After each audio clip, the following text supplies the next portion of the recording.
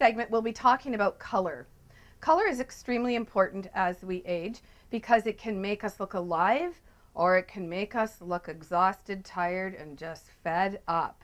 So a good place to start is your eye color.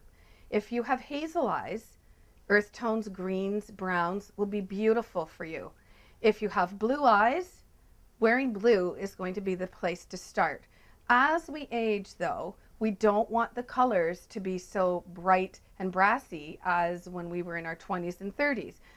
Bright colors are a little more harsh on the skin and tend to show all of the wrinkles and crevices, which none of us want.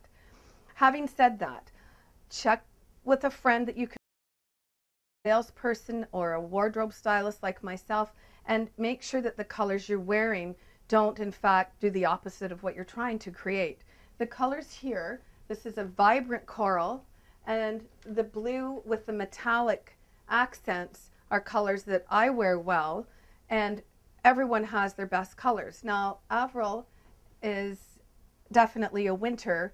We don't want to just abide by the rules for winter. We like to play with all kinds of colors, but she most definitely, because of her style, can wear dramatic colors, which this red is a very dramatic color for her. You have to know, everyone can wear red, it's just knowing what shade to wear, but you do sometimes need the help of a professional to determine that.